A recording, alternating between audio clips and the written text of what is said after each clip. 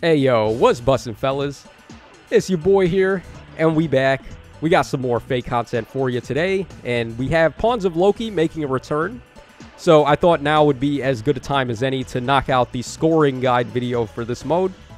It's a very confusing mode, actually. There's a lot of rules going on here, and it's very different from all the other modes. I've heard some people compare this mode to being like an auto chess kind of thing. I've never played a game that has auto chess, so I don't really know.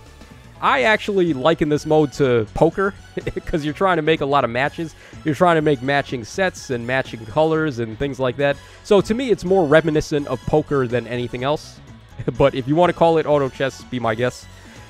Okay, so we had over here, and the cool thing about this mode is that you only got to make tier 11 one time. You only got to get there once, and your reward is a platinum trophy for all your efforts. That platinum trophy is a one-and-done thing. Anytime you get it after the first, it converts into feathers. So that is the one saving grace here, I guess. You don't have to really stress yourself out with this mode and, like, always try to aim for the top rank. You just got to do it one time, and you're good. And then for the rest of the time, you can just coast like I'm doing right now. I've got my platinum trophy, so I can just chill out and relax. Okay, so you head over to the bottom now. You want to make sure before you do anything else, you check the bonuses. So right now, we caught a break. Bonus is unrestricted. We're able to use all units, all weapon types, and all colors, and all that stuff. So that's fine. But when it's not that way, when you have to actually run bonus units, you got to be mindful of which weapon types are getting it. So sometimes it's magic type units where tomes and dragons would be getting it, or like physical based units, so bows and daggers and beast type weapons, swords, lance axes, things like that. So you want to make sure whenever the bonus is in play and bonus units are getting bonus weapon types, you want to make sure 30% of your team is actually fulfilling this bonus. So that's how you're going to get your maximum score from the bonus. So you don't need to run a full team of like all bonus weapon types. You only need 30% of your team to do that. So that's already one good thing. Now let's head over to the brigade tab here. So first and foremost, you'll notice that I'm running all dragons and tomes. That is because dragons and tomes have been available for the longest. So we have a lot of options for them. There's also very easy amount of units to find on the friends list if you're using these guys. Merges do matter on this mode, and you are allowed to use your friend characters without any detriment there, so that is good. So just go ahead and pick all your plus 10 friends pretty much and have them fight for you here, and it's going to save you a bit of trouble. You do want to be mindful of your builds, though. So HP is the way that scoring works in this mode. Nothing else matters. BST is irrelevant. Passive skills are irrelevant, like scoring and things like that, but your HP, you want to make sure your HP is as high as you can possibly get it. So this store right here would be a prime example of a unit built for this mode. We have Blue Dual Flying, which gives HP up 5, and then we have the new Squad Ace BS Seal, which gives another HP up 5 and double stats up 3. So Thor is a really good unit for this mode, actually, because she's able to inflict exposure on the enemies, which raises your DPS. And then also, on top of the support, she's just got a bunch of high-scoring skills here. So, shout-outs to Kerr Free-to-Play for setting up this awesome Pawns of Loki unit. Now, that would pretty much be the same way you would look at all your other stuff. Just try to get whatever has the highest HP. Merges are going to raise your HP, so that's why you would want to go for a bunch of plus 10 options here. And you want to focus on weapon types that have 4 separate colors. So, as we see, dragons have red, blue, green, and colorless. Tomes, of course, also have the same thing. There is one set, though, that does not have all 4, and that is swords, lances, and axes. They do not get a colorless bonus from staffs for whatever reason. So, I would not recommend running swords, lances, and axes for this mode, as unfortunate as that may be. You want to focus on the weapon types that are getting 4 separate colors. So bows, daggers, tomes, dragons, and beasts. That's also another area where you want to be mindful, though, because as I said earlier, dragons and tomes have been around the longest. It's not like too often when we get colored daggers or colored bows, and beasts have only recently been getting a lot of options. So it's more likely you're going to have a lot of tomes and dragons that you can run. So those would be the two primary choices I would recommend. but you're free to use like anything that has 4 separate colors. And you also want to make sure that your movement types are very balanced here, because you're going to want to try to make matching movement types where you have 2 of a kind and then you have 1 of every movement type. So if we go ahead and sort here by movement type, we can take a look at how my squad is set up. Yeah, so we've got pretty much 5 of every movement type. I have 5 infantry, 5 cavalry, 5 armors, and 5 flyers. So those would be... That's how I've got my squad set up, so that I can get a better chance of activating all of the score bonuses. You don't need to balance it like that. Like, you don't need 5 and 5 of everything, but to me, it just makes it a little easier to find the units when you're popping the mulligans and, like, all that stuff. So I've got my team set up like that. And you want to make sure the colors are also pretty good. So you want, like, 2 of every color for each separate weapon type. We've got tomes, we've got 2 of every tome, and then we've got 2 of every dragon, and then we got some free spaces where we're able to just run whatever. This is usually where I'll run characters that have movement types that I need. So, for example, like, there's not too many tome armored type units, so I chose 2 dragons that are armored types. And then there's not too many dragons that are cavalry or flyer types, so I chose those 2 down here to be tome units as extra options. So that's pretty much everything you need to know about setting up your squad. You want to aim for as much HP as you can get. Units that have the most merges are going to make that easier to do, obviously, and you're free to pick up your friends' units to use them. Let's quickly go ahead and do a run. Now, if you're trying to go for tier 11, you would have to play on advanced difficulty.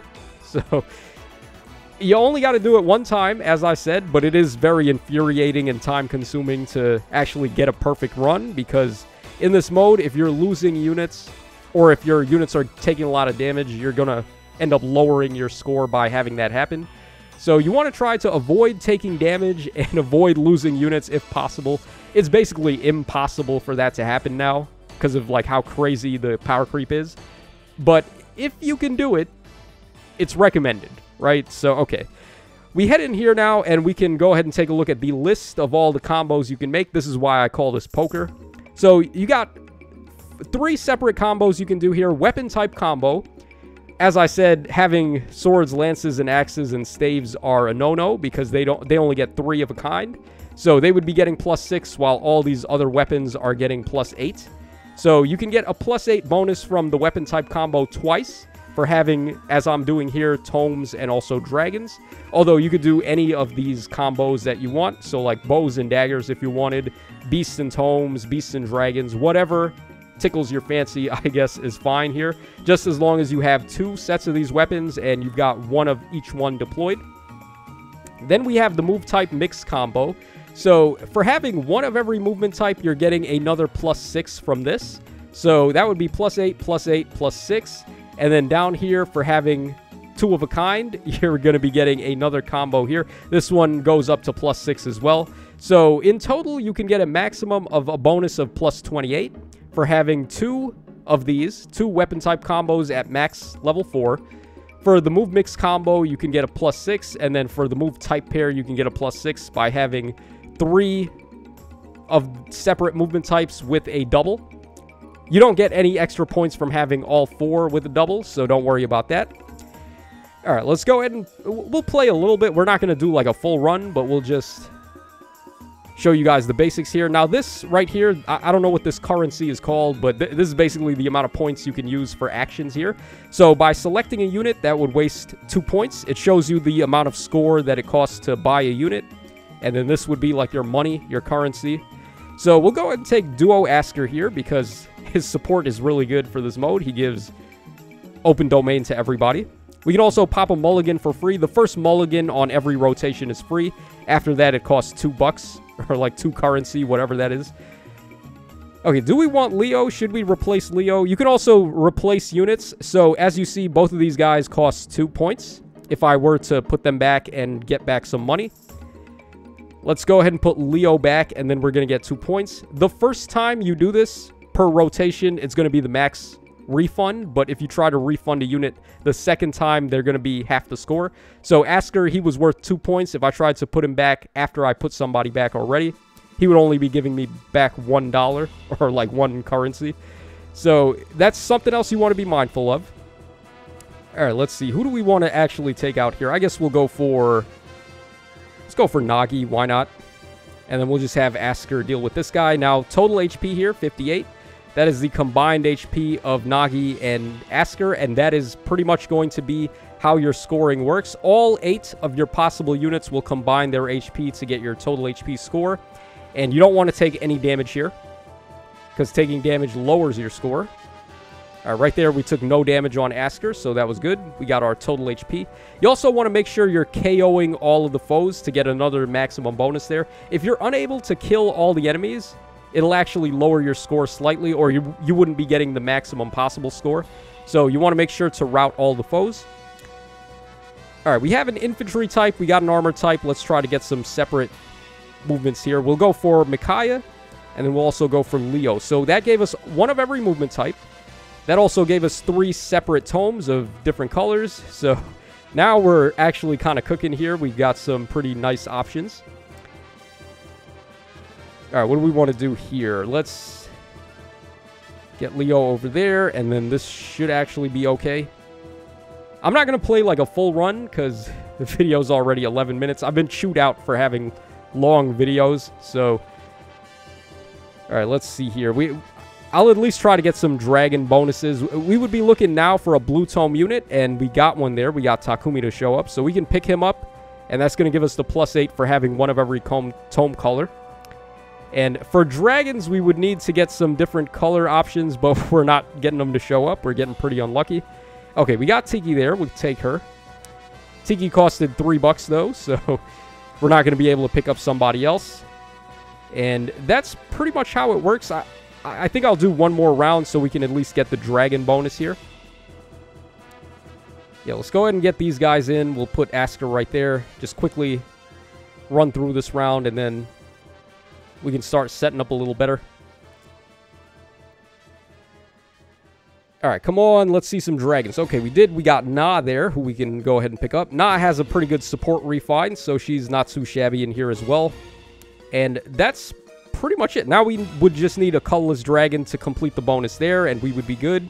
We would need either another cavalry or a flyer type to complete that. Let's go ahead and take Leo, and we'll show it. Yeah, so +6. Like I said, you don't get +8 from having all 4 movement types doubled up. So don't worry about that. You only need 3. And that's pretty much all you need to know about this mode. So I hope this was informative. It's a lot to take in, and it's kind of confusing, but if you need to reference what type combos you can get, you can always just click on this book tab right there, and it'll show you all of the hands you can get, a la poker. And pretty much just don't lose any HP. Deploy a bunch of units that have as high HP as you can possibly get. So like max merges, and then like HP boosting passives like HP up 5, the seal. Fire Flood Boost is another one now. So there you guys go. That is pretty much everything to know about Pawns of Loki. Let me know your thoughts in the comment section down below, and if you have any more questions, I can try to clear up any of those in the comment section as well. So this is your boy Tacho signing out. Take care, fellas, and I'll catch y'all again on the flip side.